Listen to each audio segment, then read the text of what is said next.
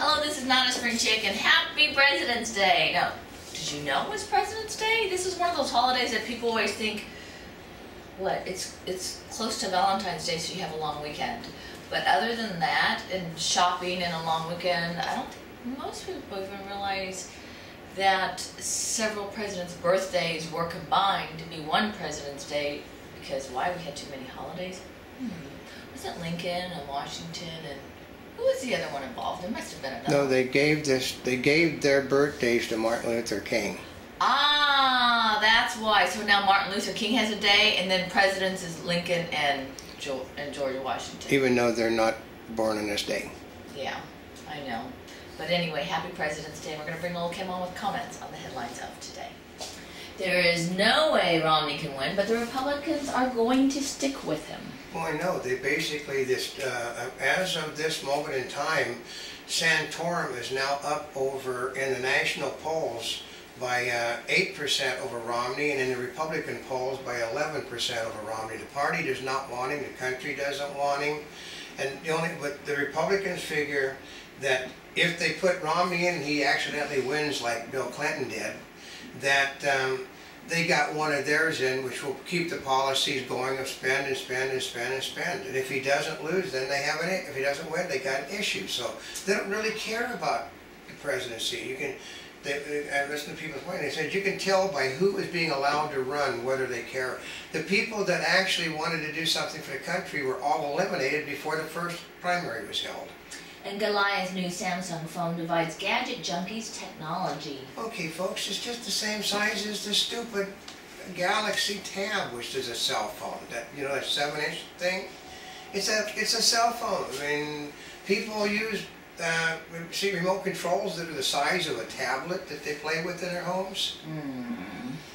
And veterans press Obama on welcome home for Iraq troops. Well, it's not going to happen because Obama basically, this is the removing the troops is going to be an unmitigated disaster, and his Secretary of Defense has said it, the head of his generals has said it, his party has said it. He doesn't care because he needs to bring them home. Or when people might say, I have working class Obama with me today. That's his name, working class. And gasoline pushes inflation up in January. But don't worry, because your homes are worth so little that you're not actually paying more for any of the products that you're purchasing. That's how the Obama administration figures inflation. That, well, because of George Bush and the Republicans' policies, your house is worth 50% of what it was when you bought it. When a Democrat was in control of the country, and because of that, there is no real inflation, despite the fact that you're paying $2 more for a gallon of gas, that you're paying $1 more for a gallon of milk, that you're paying 40-50 cents more for a loaf of bread. That's not inflation. And Romney faces questions about intensity of support. There is no support for him. They said Romney has never gotten more than 30% of the support of the people in the Republican Party. You can't win the election with no support from the party. I love this, his game plan. They said it. His whole game plan is that if I win the nomination, the conservatives, the people that don't want to vote for me, will come to support me. No, Republicans, if they don't like the candidate that the party's forced on them, basically sit on their hands and don't vote. Okay, that McCain could have easily beaten Obama in the last election, but the Republican right did not come out to vote for the man. If they don't vote for you, you don't win the Republican election. You can win a nomination without it, but you can't win the election. And decision day for second Greek bailout. I know. Well, to put it this way, when this is being shot, it's nighttime in Greece, and there's been no bailout again. Are you serious? There's been no bailout because the finance, they can't figure out how to make it work. A lot of the people are coming up with the, well, we'll bail them out and then throw them out of the European Union. Well, that's not going to work. So. And UN inspectors arrive in Iran for nuclear talks. Yeah, which was going nowhere because they're not going to get to be seen anything. They're not going to get shown anything. Okay, the very stuff that Ahmadinejad broke to the world a couple of days ago about their new facilities is not going to be seen by the inspectors. Oh. They're not going to allow them into it. And China paper says West stirs civil war in Syria. Probably, you know, because they're wanting the guy gone The Russians and the Chinese do not want fundamentalist Muslims in control of those countries in the Middle East, because it means that they don't believe in the modern world. What they have to sell from China and Russia is modern world. So they want to keep the status quo, and the United States, basically, we screwed it up in Egypt. We're screwing, I mean, good. I mean, working class Obama has something to say. Did the Libyan people that are running the country send hand-to-ground air missiles over to Algeria? Oh my God, did they do that? Why didn't it get reported a lot? Because Obama goofed. And for Santorum voters, he's a candidate like them. Yeah, and Romney isn't. Santorum is a self-made man. Romney inherited everything, and when you inherit, you don't understand. And when accused as top shareholder and buys out his stake. Oh, I love it. He bought him out for $1.9 billion in IOUs. What? Oh yeah, I will pay you the money that I owe you in 10 years. Well, you can guess that the guy from Japan, that's the owner of one of the largest gambling organizations in the world, that did not go over well with him, and he snitched on wind to the feds, and the feds are now investigating bribery.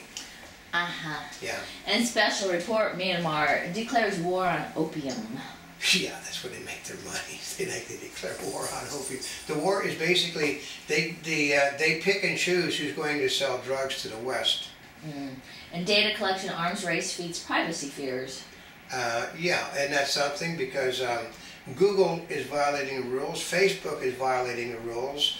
The phone company, years ago I worked on a movie called The President's Analyst with James Coburn and Pat Harrington Jr. And the phone company had been collecting evidence on everybody for years. And then he found out that was the big secret, that he discovered the phone company actually ruled the world. And prison fight kills 44 in Mexico. Yeah, including a government official that was there to see if I love it. You always kill the person that's there to see what the conditions are like for you. Because then they basically make it worse. And North Korea ruling party to meet and may make succession official. Yeah, well, like the succession was that he controls the army and the army controls the country, so he's officially the head of North Korea. And Merkel backs East German activist for president. I know, that's not going to go over well in West Germany. They don't want an activist government in Germany, so what is Merkel doing in order to try to gain the support of people that no one wants? She basically promotes a guy that basically wants to overthrow the universe. And a big tax present for 160 million wage earners. Yeah, but it's a disaster for 160 million wage owners because it means there's no Social Security money being collected. They're breaking the fund, and nobody seems to get it through their head that the money is not going into Social Security. And you know, here's what it said. This is exactly what I heard a person say this morning on Good Morning America. Oh, good, that $80 a month that I'm getting extra is going to pay for the gasoline that I have, that I'm buying, but it'll only pay for it right now because tomorrow's going to be higher and I won't be able to afford it again. And wounded Syrian refugees flee dramatic escalation.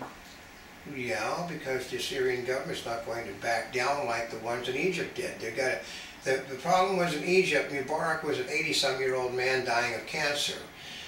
The difference is Assad is in his 40s. He's been educated in Western world, and he is a military dictator, and he's not going to give in real easily. And Santorum surges, but scrutiny intensifies.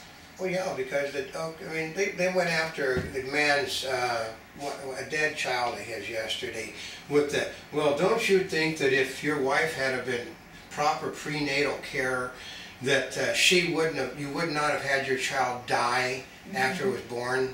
It didn't make, and he said the child was born dead, and then he got pissed off and really, but put it this way, folks, the Democrats have now crossed the Rubicon. It is over as far as anything, because it means the president's daughters are now open territory to everyone. And terror suspect arrested near Capitol on FBI sting. Oh yeah, the guy who thought people were going to give him a suicide bomb to go kill people in the Senate and House. And a Monty Bubbleism from the Mark Twain of the Animal Kingdom.